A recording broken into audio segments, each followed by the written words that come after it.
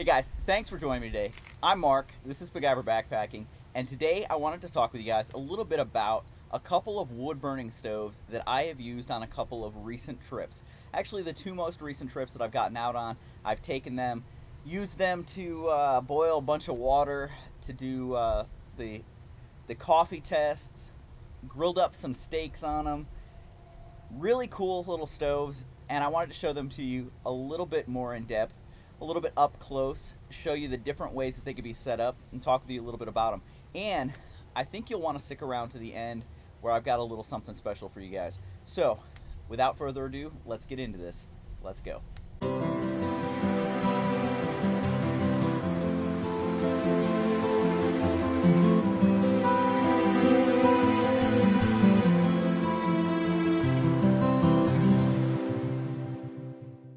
Okay, so these two stoves that I've used in the past couple of trips, the last trip I used was this bigger one, which is the Core 4 Bioreactor, and the previous one was this one, which is the Frag Ultimate Titanium. Now, the Ultimate Titanium is a little bit different than the normal Frag in that it's not in a bunch of different pieces that have to be put together and a little bit more complicated. The Ultimate Frag Titanium is more solid, and so it goes together quite a bit easier. So let's take a look at how these are set up. Okay, so let's take a look first at the Frag. So both of these come in these bags and have all the pieces in there along with instructions. So the instructions tell you how to put it together. This one's actually pretty easy. All of the pieces just kind of fit together pretty easily.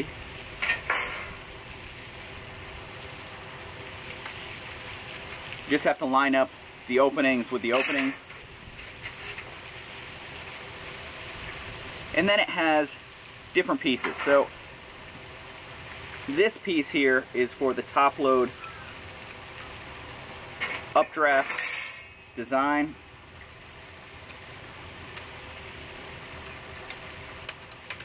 Fit those together. Now the hardest part is getting this last piece on. Make sure you're putting it on correctly.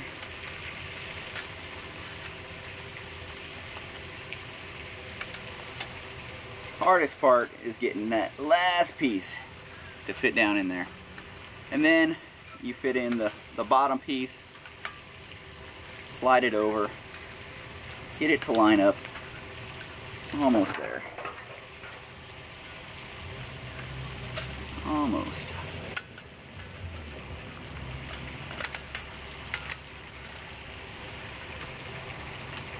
One last little snap. There we go. And so now you have this set up, and I actually set it up inside out, and so I'm now getting my hands dirty. But it has this grill piece that can go on top, and it has this rocket door. So it goes this way. Pieces snap together, and then it goes right into here.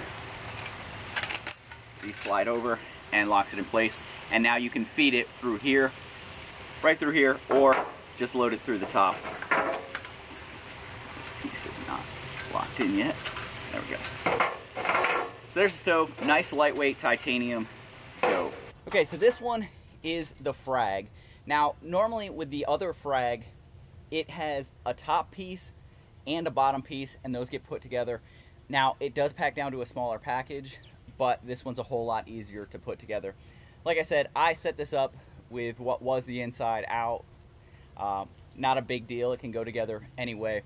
But as you can see, it's got the feeder hole right here, which creates a nice draft going in. This top piece right here, it's called the TLUD, top load updraft, and what it does is it actually, because of the way it funnels the updraft, it actually traps more heat inside, which makes a better combustion chamber and just really gets the flames going really well in there. Really creates a rocket. Now, if you're going to use the grill top, you probably want to use it without this updraft, just to get more flame surface area on that grill, and it works great. So I've used this one a couple times. Nice lightweight design. Let's take a look at the bioreactor, the Core 4 bioreactor. So this one's a little bit bigger. As you can see, there are a lot more, once I get it open, there are a lot more pieces in this one because it can be set up several different ways. These are all the pieces that come with it when you open it up out of the package. Now, as you can see, some of these haven't been used at all because of the way that I was using it. So let's take a look at the way I normally would set it up, and we can talk about the other ways. Now, this one is a bit more difficult to set up, and so it's got this piece, which is for setting it up 3-sided instead of 4-sided. You've got wind blockers, you've got rocket door. So the same type of door that's on the smaller one, you could do on this one. If you are in an area where you need no ash to fall underneath it, you can use this solid bottom. But there is the vented bottom, which is what we need, and then the 4 walls, and then the other piece. So you've got the grill, which I have used on this one, and then here you have the gasifier pieces. So these gasifier pieces turn this truly into a gasifier. So let's go ahead and get this put together.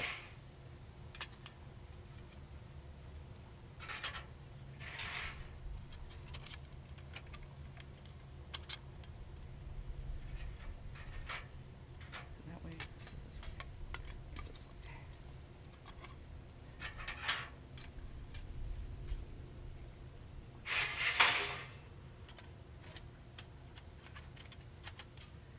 So the gasifier pieces fit not only into the sides, but they also fit into the bottom.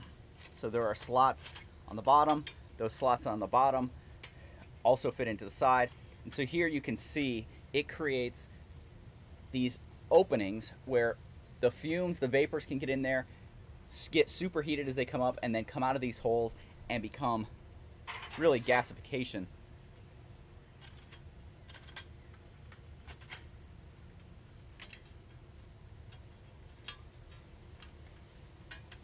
So like I said, this one is definitely much more difficult to set up, to get set up.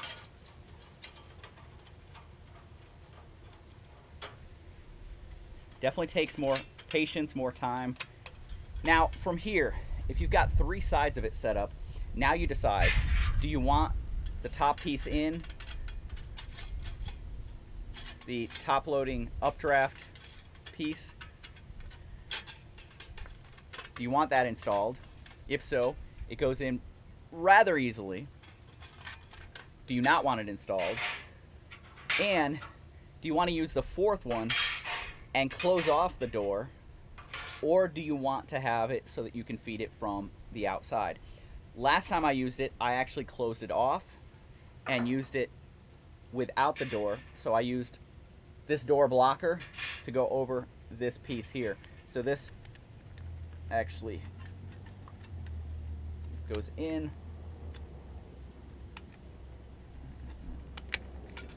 and closes off the door. This piece will be behind that door if you're using it as a full gasifier, which is how I'm going to set it up right now.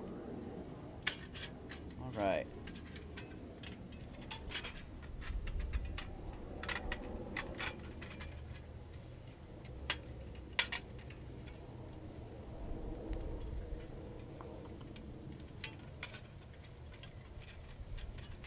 Now to get this last side on, you just kind of line everything up. Takes a little bit of playing with it, but once you get it lined up, then you can set it down, and now you have a full gasifier mode there, and you can take that grill top, put it on there, and I've done really nice grilled steaks right on there on this grill top, so it works out really well. So like you can see, I've got it closed right here. You could put together a turbo door and have it be like a chimney. You can have the top load updraft piece in there, which then creates that updraft and creates more of a rocket. So all in all, two very cool design stoves, wood stoves, MSP core. So like I said, I have used both of these on recent trips. So why don't we take a look at some of the video of each of these in action? They're pretty cool.